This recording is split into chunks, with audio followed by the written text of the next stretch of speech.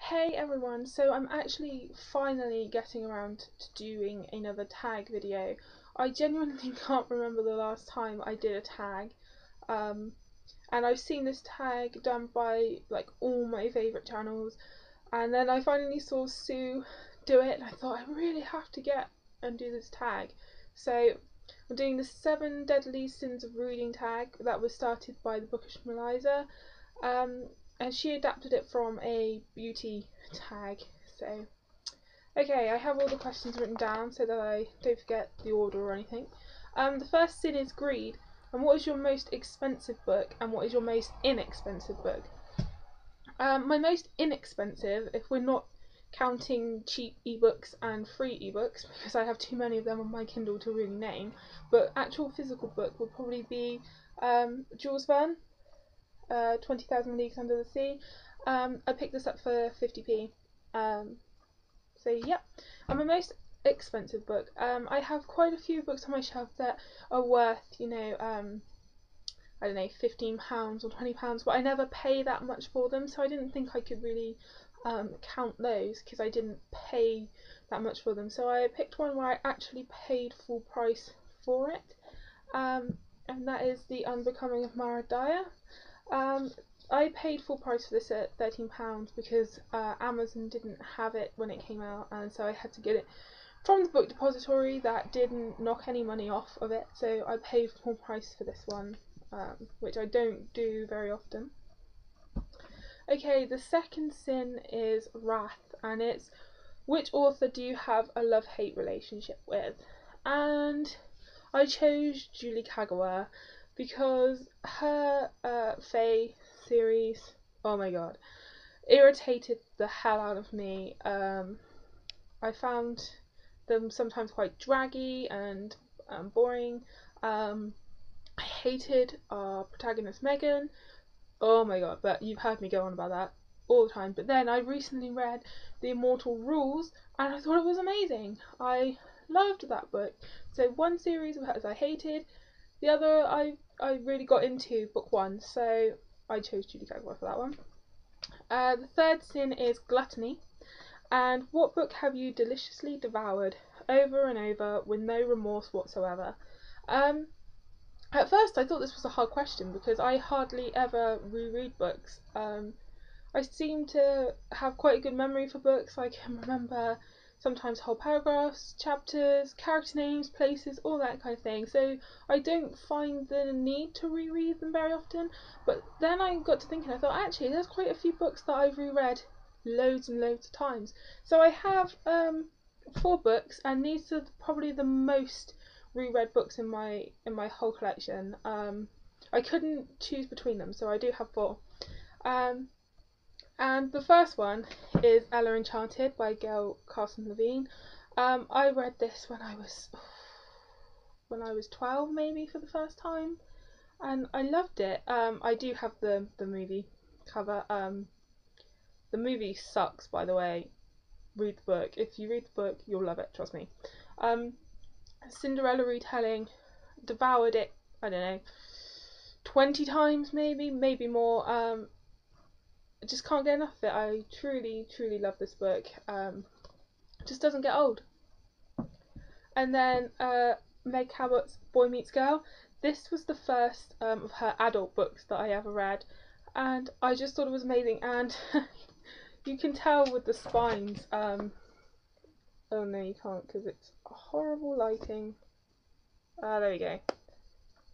You might not be able to see with that one because it's white.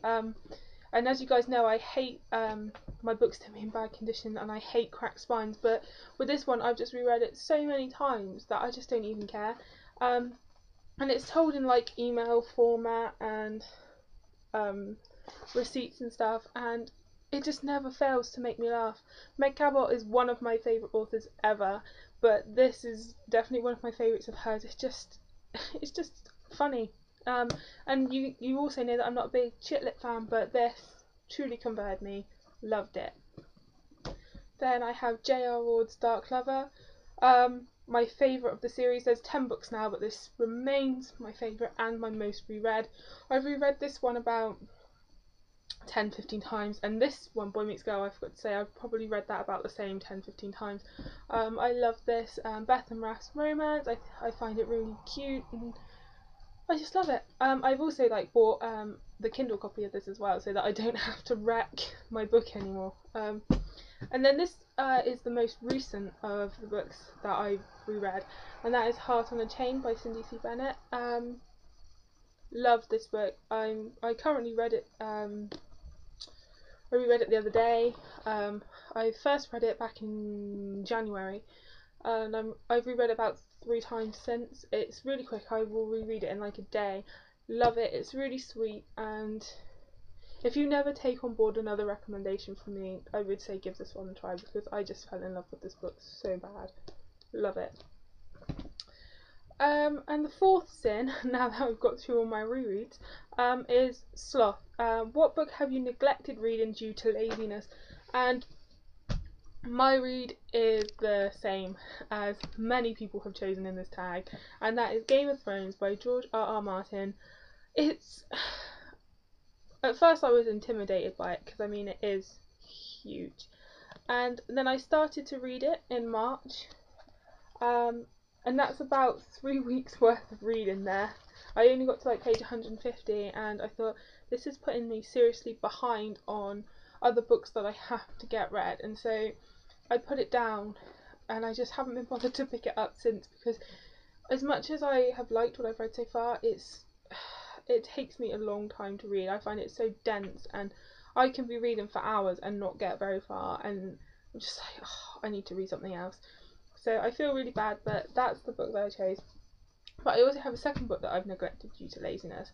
One that I really, really want to read, but I've heard that it's so description rich that you really have to take your time and absorb it. And with college and other books I need to get read, I haven't had the luxury of being able to really be able to afford to sit and just read something that's really description rich that could take me forever.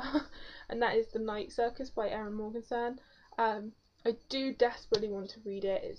It's a beautiful looking book, and I've heard the plot is amazing, and I can't wait to read it, but I just haven't had the time to put towards such description rich text, but I do hope to get to it kind of soon, actually. Okay, question sin 5 even is pride. What book do you most talk about in order to sound like a very intellectual reader? I don't think that I do this. I don't really care if people think I'm an intelligent reader or not. I couldn't care less. As long as I enjoy reading, I don't care. But I tried to think of it from the other people's point of view. Like, maybe I'm talking and I sound pretentious, like I'm trying to sound intelligent. I mean, I don't think I do it, but I try to think if there was a book that I tried to talk about a lot. I mean, in English, of course, we have to study text, and teacher obviously asks us questions. And I seem to be okay at answering questions on Hard Times by Charles Dickens, which is the text that my exam is on. And then Jane Eyre by Charlotte Bronte. I reread that a lot of times, and that's my choice of partner text to go into my exam with. So I obviously have to know a lot about that text. And I've just read quite a few classics, you know, and I don't think I brag about them, but obviously not everybody likes classics. Obviously I read all of Jane Austen, Vanity Fair by William Makepeace Thackeray. I also think that I try to sound intelligent maybe about John Green's The Fault in Our Stars, because that book just moved me so much, and it's not like I'm trying to sound intelligent, it's just that I'm trying to convey how much I love that book. So I don't think I do it purposely, but maybe it can be misconstrued that that's what I'm trying to do. But I thought that was a mean question. Sin 6 is lust. What attributes do you find most attractive in male or female characters? I like my female characters to be kick-ass. Obviously the dystopian females. I'm not such a huge fan of Katniss as some people are. I found it very difficult to like her in the first 2 books. I haven't read book 3 yet, by the way. But I do love Triss from Divergent. I do think she's probably the best female character.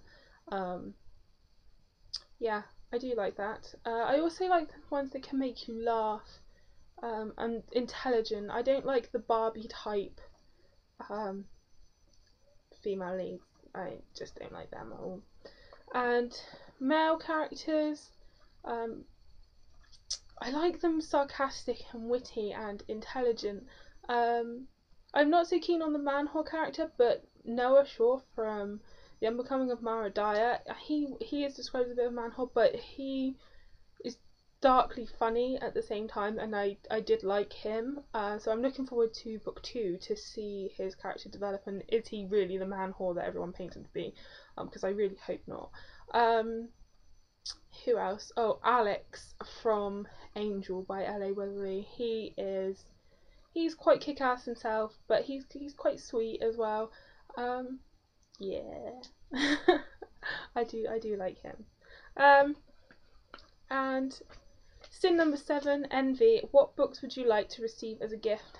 Any one of my friends will tell you that the best present anyone can ever buy me or give to me is a book. So any book from my wish list was like the perfect present for me. But ones that I'm unlikely to buy myself at any point are the Harry Potter books, because I tried to read them once when I was young and I didn't get into them, and so I got rid of my copies. So I don't think that I'm kind of wary in picking them up again, but I would like to give them a try. So if someone bought me the books, I would read them, but I don't think I would buy them myself. But also, I would like to have Gina Showalter's Lord of the Underworld series, because I think we're in like 9 books now, and I haven't got any of them. So if someone wanted to buy me Gina Showalter books, I would love to have the whole set of them. But otherwise, I'm not really fussed. Like anyone that buys me a book, any book, that'll do. Any book that I want is the perfect gift. So yeah, this was the 7 Deadly Sins reading tag. I hope to do some more tags actually, because I haven't done them for so long. I've got out of practice. So thanks for watching, and I shall see you guys soon. Happy reading!